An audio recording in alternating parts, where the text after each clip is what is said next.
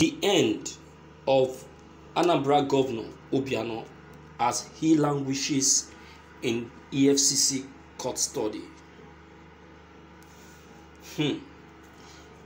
You see, this is what I keep on saying to our Southeast governors, that they should not think that as they are already in power, so they have everything at their beck and call, and decision making becomes their own major power.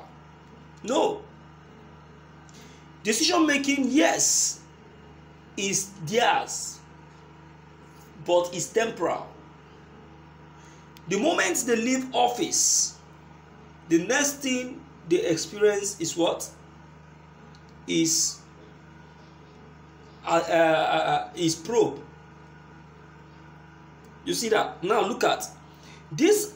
Is happening after 4 hours of handing over to the newly elected governor of Anambra, Governor Charles Soludo, the former governor of the governor of CBN, the former governor of CBN. You see that? So it's so surprising and so shaking. All right, I think other governors should learn from what Obiano is currently going through. They should learn. Let's quickly go through the content. Breaking.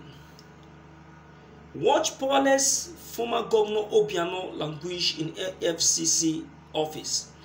The Genius Media Nigerian reports that video of immediate past governor of Anambra State, Willie Obiano, drinking water in the Economic and Financial Crime Commission (EFCC) has emerged. This is coming after he handed over as governor and got nabbed by EFCC thereafter. He was nabbed at the Murtala Muhammad International Airport, Lagos, as he was preparing to board a flight to Houston, the United States. The arrest was said to have taken place at about 8:30 p.m. on Thursday. Wow. Where was he going? You see, I wonder why these governors think that everyone doesn't know what they are doing. You cannot see that they were actually watching him step by step, following him step by step, trying to know his movements and whereabouts. You see that? See how they nabbed him. That is to say that he has been followed. And come to think about it, where was he going? What is he going to do in Houston, in United States? If not that he is going there for something secret. That is it. Gradually, they all will be nabbed and be exposed. Will I say I'm not happy with what has just taken place? I am 100% happy. Because these governors, I will tell you, have really looked down on the people. They believe that with them, everything is okay.